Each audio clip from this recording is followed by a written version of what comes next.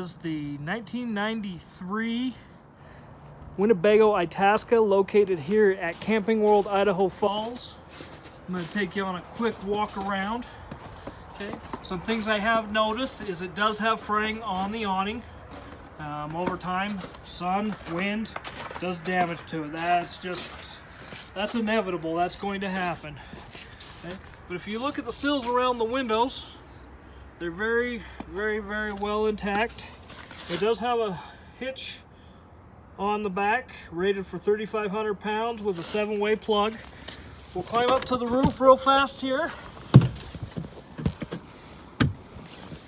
Okay, we do have a broken light here on one of your running lights, but as you can see, there's no real indication of any serious tears or damage on the roof that we can see.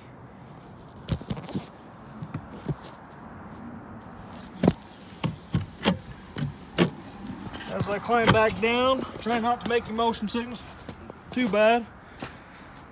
We've got awnings over all the windows, but again, sills on the windows look pretty good, like they've been maintained by the previous owner. Now this is a consignment, so it is currently owned off-site. Okay, you do have a little crack of a bumper. Keep in mind it is a 1993. One step, screen door with the sliding latch. As we come in, I'm just going to take you on a walk around, and then I'll take you around the roof so you can see, or the ceiling, so you can see no water leaks. Okay, 4-burner stove, oven, just your traditional oven, microwave, cabinetry. Got your fridge. Okay, pillow top comfort mattress.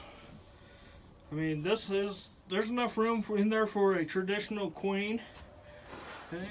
You got your hanging closets on both sides, but then you've got this big hanging closet here. Your bathroom, stand-up shower with a ledge, so if you've got kids or grandkids that need to take a bath, you can have a little bit of one. Okay, while I'm in here, I'm going to take you around. As you can see, no signs of mold or cracking or of water leaks. There's a slight crack in the tile there, but the closets are usually where you find the most. As you can hear, the restraints on these closets are still very well intact.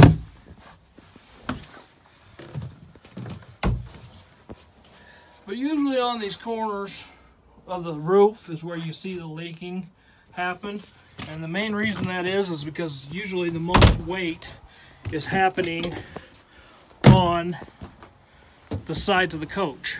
Vibration, torque as you go down the road.